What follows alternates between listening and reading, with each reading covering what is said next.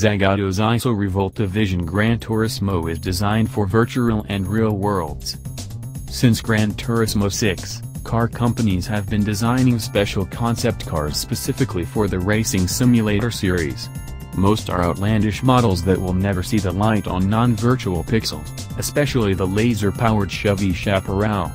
But that's not the case for Gran Turismo Sport's Zagato Iso Rivolta Vision Gran Turismo, which was shown at this year's Tokyo Motor Show.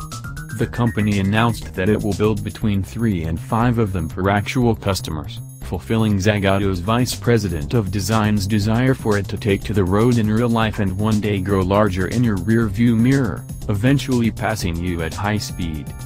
As you may have guessed from the name, the car is a tribute to the Iso sports cars of the 1960s and 1970s.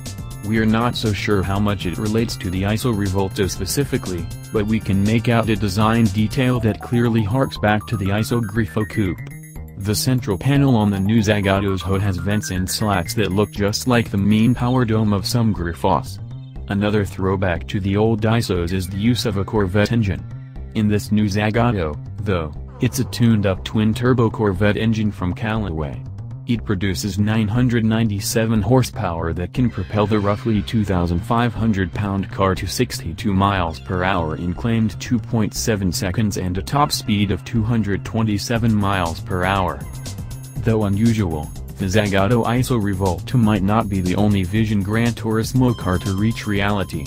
Pininfarina and race driver Emerson Fittipaldi developed the EF7 for Gran Turismo Sport as well, but from the sound of it, it may be produced in limited quantities, too. If so, we'd love to see the 600 horsepower EF7 take on the Zagato in real life.